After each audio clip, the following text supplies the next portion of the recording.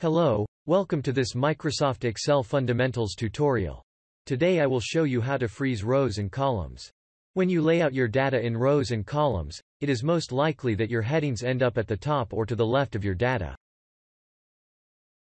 And you won't be able to see all of the figures on the screen at once.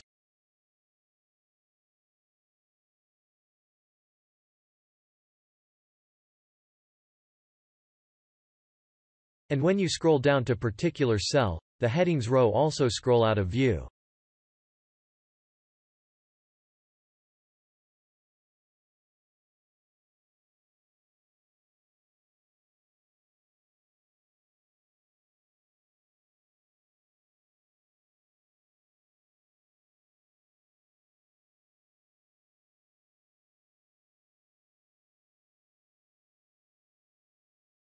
Or when you scroll across like this, the heading column is out of view.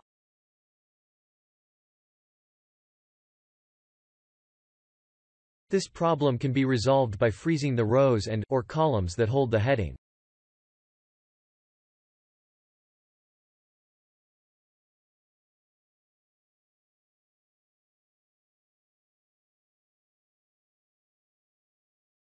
Now click in cell B5 to select the cell, then on View tab select Freeze Panes in the window group.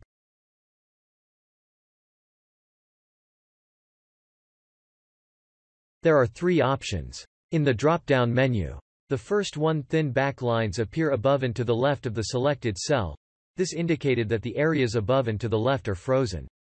Now select the third one, Free First Column, option. Then scroll across. Now as you can see, the first column is now freezing. Now if you don't want to freeze the first column anymore, you could click on Freeze Panes in the Freeze window group, and then click on Unfreeze Panes.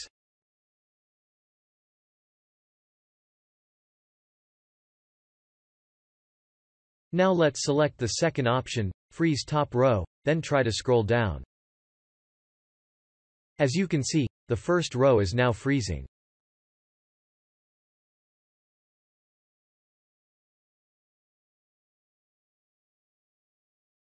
If you also don't want to freeze the first row, just click on the Freeze Panes and then select Unfreeze Pan option. Notice that B5 is still the active cell. Let's select the first option, Freeze Pan, then try to scroll down. And then try to scroll across. As you can see, the row 4 and column A are both freezing. Let's unfreeze row 4 and column A, then click on cell C5 to make it active cell. Select Freeze Panes option again.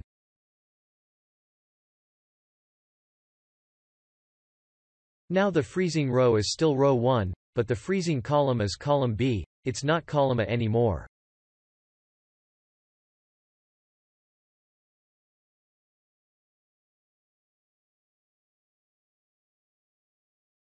Thank you very much for watching and see you soon.